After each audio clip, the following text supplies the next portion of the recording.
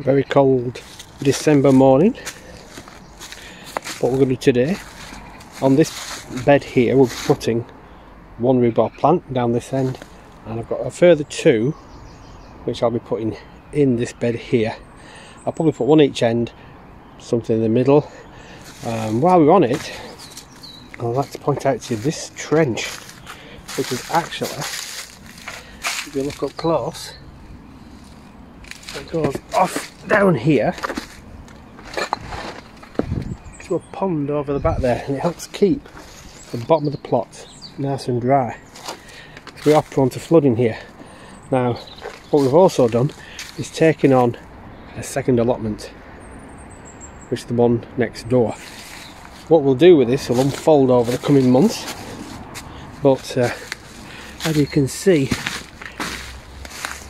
it's going to take a lot of clearing. Well, not too bad for clearing, but yeah, there's a lot of stuff to take to the tip, and I don't know what's going to happen with that shed slash greenhouse slash thing, but we'll see. There's another shed over there, lots of pots hanging about. Oh, some compost bins, always useful. But it's traditionally been, because it's overcast with trees, it's traditionally been used for chickens, but I don't think it's been used for chickens for quite a long time. Anyway, let's go and look at the rhubarb. So rhubarb can be grown in seeds, but it's quite traditional to grow it in crowns, and I've got 3 crowns here to put in. This is Timperley early rhubarb, so I'm hoping for an early crop. Oh, there's a bit more there can go in. So as I say, we'll be putting them in the box. I got these from J Parker's, I believe. No sponsorship. And I'm looking forward to getting these in, and we're getting some rhubarb next year.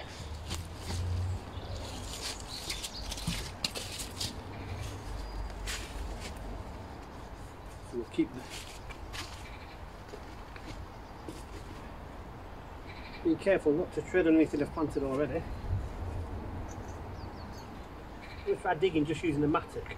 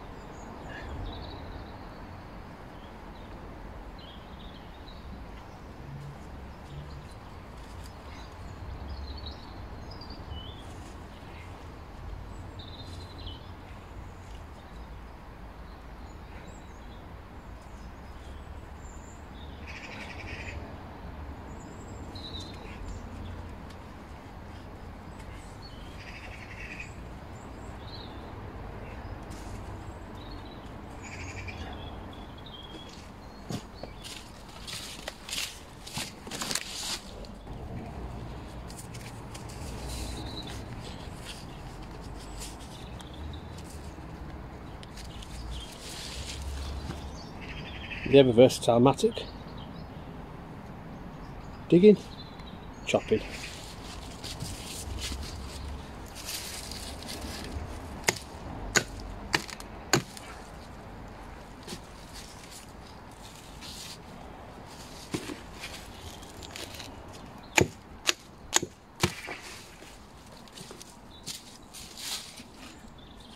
So we'll have some here, I think. I want to leave enough room for the leaves to spread, so I don't want to be too far over. So I think I'll come over here a bit more actually.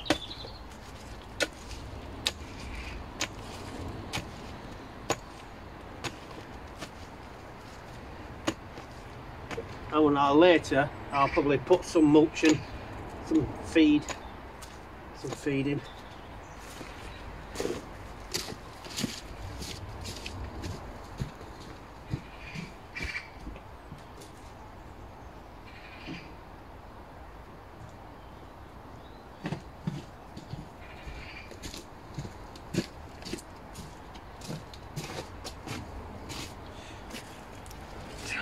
Bomb another crown.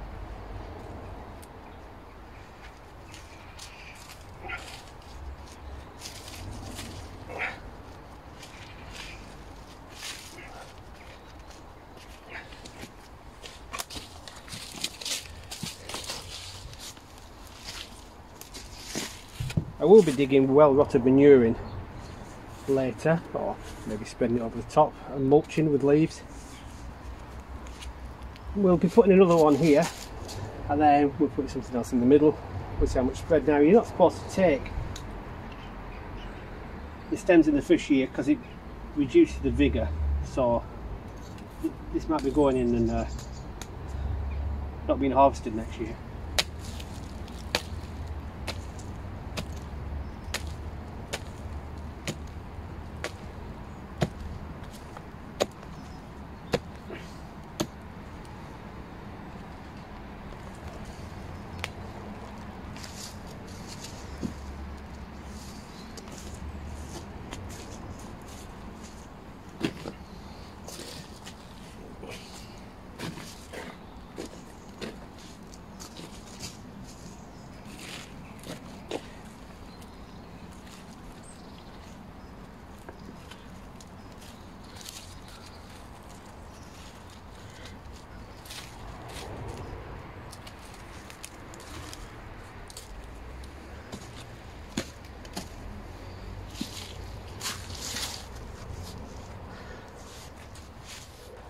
So the fire that we had last time, we'll be taking the ashes and putting them on the beginnings of a heap.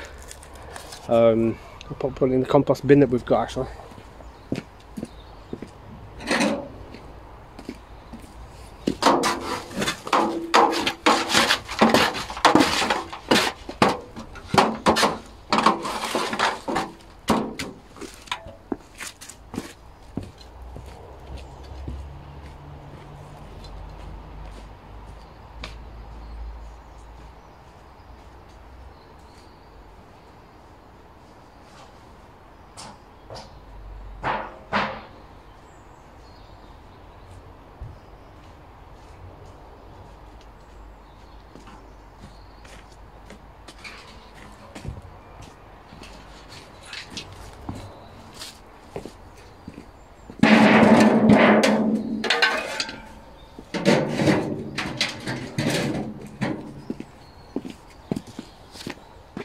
So we'll take a quick look round the next plot. It comes with this rather large outbuilding,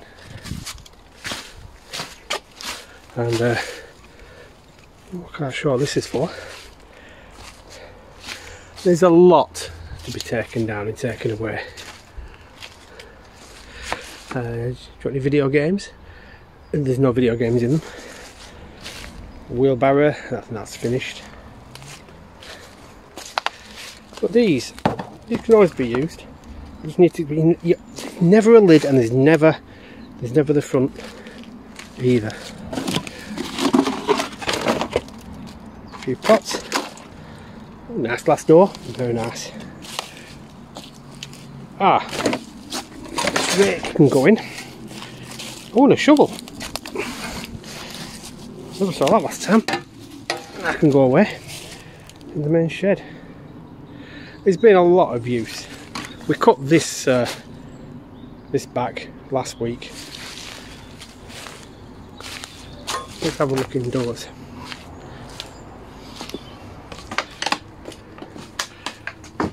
Now, I may take that chair back to its wood and reupholster it once we get the shed up. Same with this chair. That's mirror. It doesn't feel particularly safe. I think the roof has gone, but there's a lot of gear in here. That's seized up, but we might be able to do something with that. So I think one of the first orders is we've got next door. We have another shed. However, yes, new roof required. Floors completely, well, the floor's there, but it's going. I think that's at it, but we can. The frame itself seems okay. we can do something. Yeah, I think a lot of this is going to go. But we'll keep the bath, or the bath, depending on how you pronounce it, and we'll see. Anyway, just a quick one this week, and see you soon.